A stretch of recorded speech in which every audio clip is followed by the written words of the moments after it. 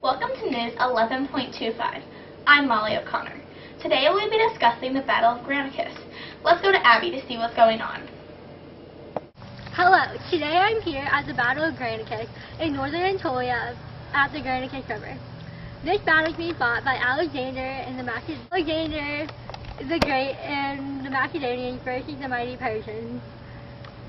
After Alexander's father, Philip II, died, Alexander, his son, wanted to seek revenge of the Persian Empire. Little was known of Alexander by the Persians. Because of this, Darius II didn't think it was necessary to meet Alexander. Back to Molly to learn about some of the fighting tactics of the war. Thanks, Abby. Now I'm going to talk about the fighting strategies that occurred in the battle. The Macedonians had 32,000 infantry, 5,100 cavalry, plus navy and other allied forces. They had a total of about 90,000 men. The Persians had 20,000 cavalry and 32,000 infantry. Once Alexander found out about the location of the Persians, he advanced towards the river.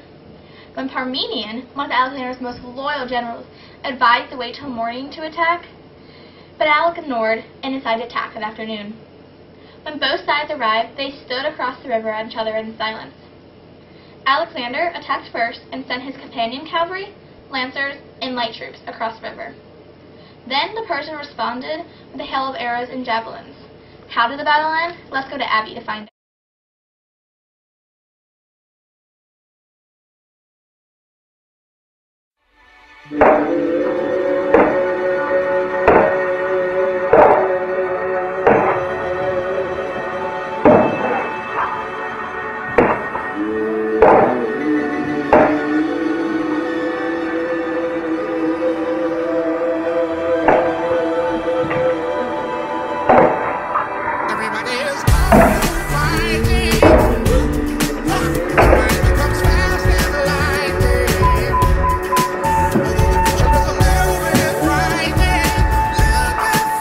The battle ended when the Persians retreated and the Macedonians made a general advance.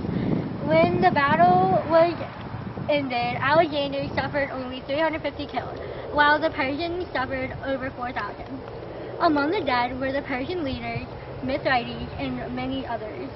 We are very lucky to have Alexander with us today. Let's talk with him. Are you fast or slow? Fast! Is it better to be fast or slow? Fast! Why? Because if you're slow, then you'll get bitten by a werewolf, and if you get bitten by a werewolf, then you'll have to stay inside, and you'll have to get shaved because you'll be too hot, and then you'll be like, rah, rah, rah, rah, which means, I want to be back to a human. What? It's not complicated. AT&T, world's fastest network. Very lucky to be here with Alexander. Hello. Tell us about yourself. Well, my full name is Alexander III of Macedon. My father, late Philip II, had a lot of wives, but out of all the kids he had, I was the only boy.